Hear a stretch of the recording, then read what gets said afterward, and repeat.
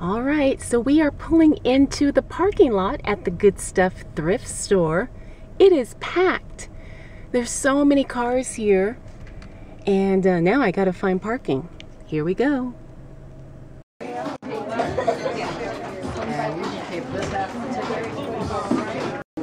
so I just walked into the Good Stuff Thrift Store, and it is packed.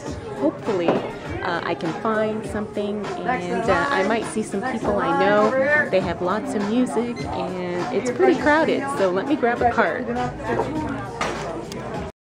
Alright, so there is music playing, but I just wanted to show you really quickly some of the gift baskets that are being raffled off. Looks like there's quite a few. Looks like fun.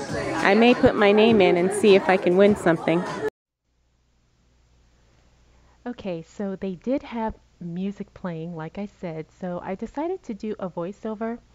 Now, they had a DJ and they had speakers like really loud throughout the store, so I didn't want to risk getting a copyright strike, so I decided to do a voiceover for this part. Now here you can see I'm just looking at some of the purses and the wallets and I guess these little small little cosmetic bags. They had quite a bit to choose from, and I was really impressed by how full and how stocked the shelves were. They really had a lot of stuff. Now this section is the little cubby cubicle shelves, I guess they're called. It's quite overwhelming when you first look at it, and it's really, it's like your eyes just really don't know where to go because there's so much stuff. Now I saw this cute little glass tomato. It was $5, and it looked pretty good, but for $5 for that one little tomato, I decided to leave it behind. Now here's Danny. She was, looks like she was filming her documentary, and I didn't really have a chance to talk with her because, you know, she was really busy. She had a lot going on, and I just didn't want to interrupt her flow. Now this is towards the back of the store, and there's a lot of cookware, dishes, and some of the stuff that was back here actually looked brand new. And some of the pricing also reflected that some of the items were brand new. There was a lot of stuff that was still in boxes, which I thought was really nice. But again, I thought the prices were a bit too high for reselling. Like these pans here, I think they were brand new, but they were $40 each, and that was really just a bit too much for me, you know, just for thrift store prices.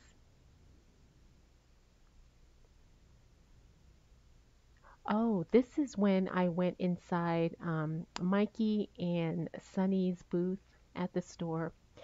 Now, there was a lot of people in here, so I didn't get a chance to really film too much, but they had some really cool stuff. A lot of sports stuff and a lot of movie stuff. All right, so I am in one of the booths. I'm not sure whose this one is or who it belongs to, but I'm finding that there's kind of like just a mixture of stuff. So nothing is really sorted in the booths, you know, by category. It's just kind of everything everywhere. I am a little, like I said, I'm a little disappointed because the music is blasting and I was really hoping to vlog more, but it's okay. I will just figure out a way to make it work, and then I will continue to share and let you guys know what's going on, what's happening. So let's keep looking around. All right, so we are now in Tiffany's booth. This is Tiffany from Thrifting Vegas, and she has a lot of stuff that I've actually seen her thrift, so it's kind of cool to see it all on display here. I love the glass, so I'm taking a look at the cabinet here.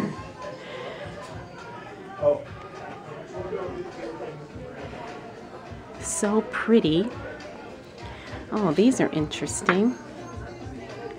West Elm rabbit bookends, a set of 2. Now this says $48.99, but it does have a pink mark on it, so I'm guessing it's on sale. Lots of cool stuff.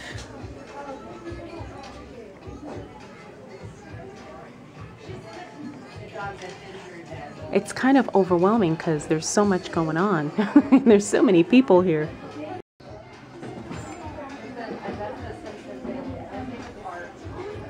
I really like this faux onyx tissue box. The price is $45, but I really like that.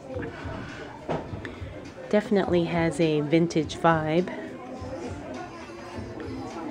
All right. Oh, this is a cool piece of glass. It kind of has that iridescence to it. This is $21.99.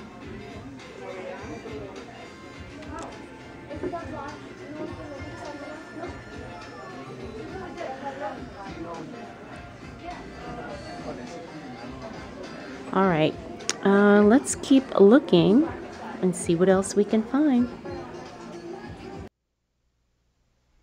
All right, so I made it back out to the main floor and we're looking through the cubbies again. I kind of had to go back and forth in between because there were so many people there. So when it was crowded, I would, kind of go over and look at the booths. And then when it got less crowded, I would go back to the little cubby shelves and see what I could find over there. Because you really got to take your time because there's so much stuff.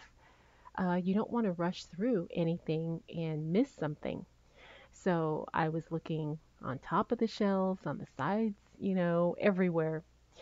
Now they also have a little baggy section on one of the side walls, and it looks like this was kind of like crafty stuff, some sewing stuff, and even like some party supplies and kind of random things like that. So it was fun to look.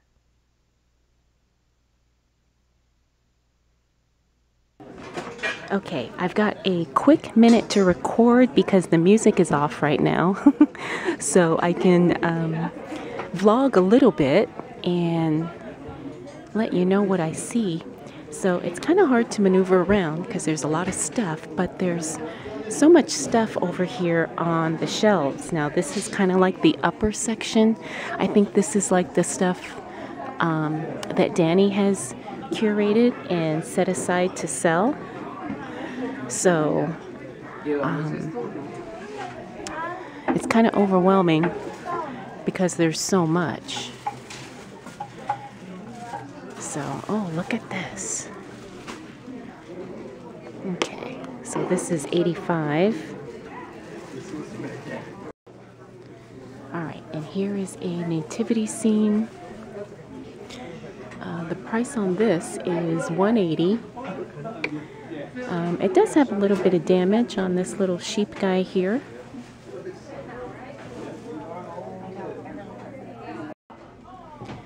All right, so here's a few pieces here.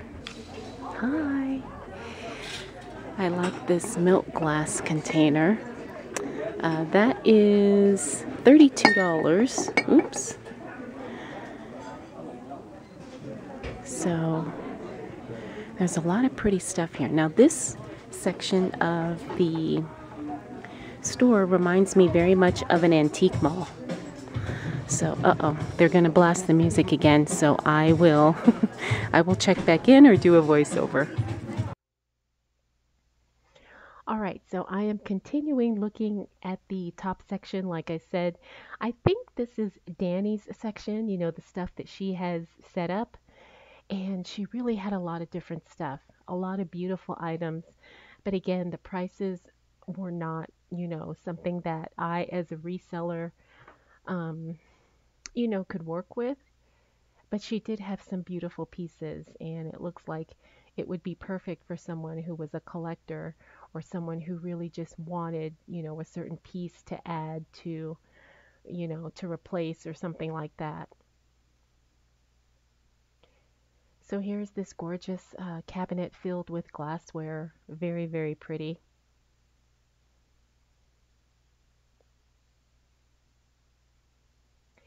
And And I slowed down the footage a little bit here because I didn't want to make make you dizzy, but I also wanted to show you all the different pieces she had. She had a lot of fish pieces and ocean themed artwork, and I really liked this fish platter. I thought it had a very vintage look to it, but again, the price just wasn't something that I could I could do as a reseller. But it would be good, like if I was buying it for a gift or something like that.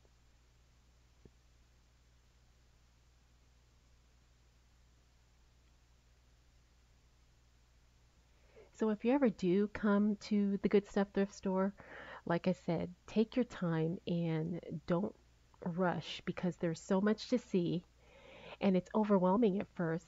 But if you take your time, I think it will be a very enjoyable experience.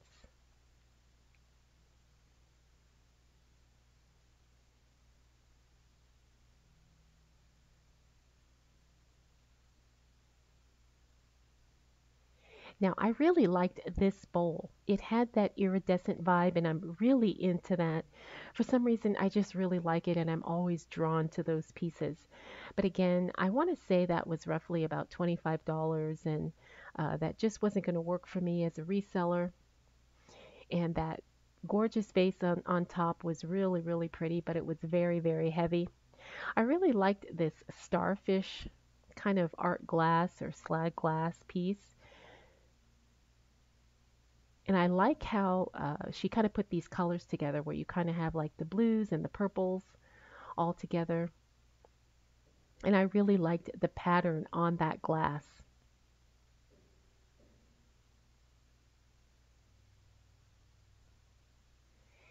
Now, I don't know if you saw the little blow mold Christmas tree there to the left, but you'll see later on in the video that I do end up putting that in my cart. I was really excited to find it and I thought the price was perfect. There it is.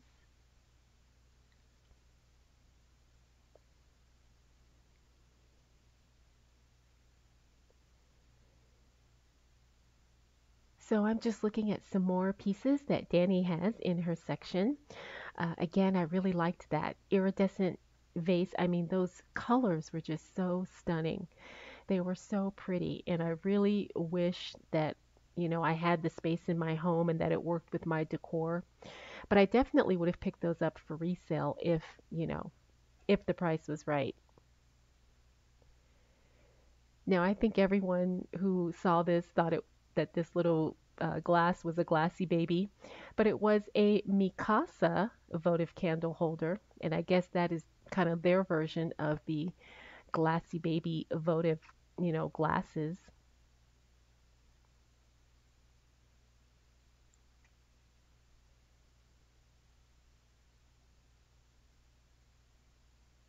I think I went through these cubbies probably like, I want to say 5 or 6 times.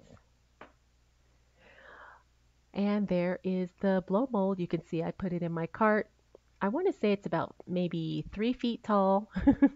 It was pretty big and it was only $12. Now, I have sold some blow molds and I did really, really well with them, so I was excited to find this. Now, it is battery operated, and there was a lady in the store who actually had batteries and she gave them to me and let me try them out in the Christmas tree. So I did, and it didn't work, but I still bought the tree anyway. Now I made my way up to the front where the jewelry is. There wasn't a whole lot, but I wanted to see what they did have because I'm always always looking for jewelry. But I didn't really see too much, so but I always want to, make sure I check just to see. Now they did have a lot of pieces, but I didn't really see anything that looked too antique or too vintage, at least not to me.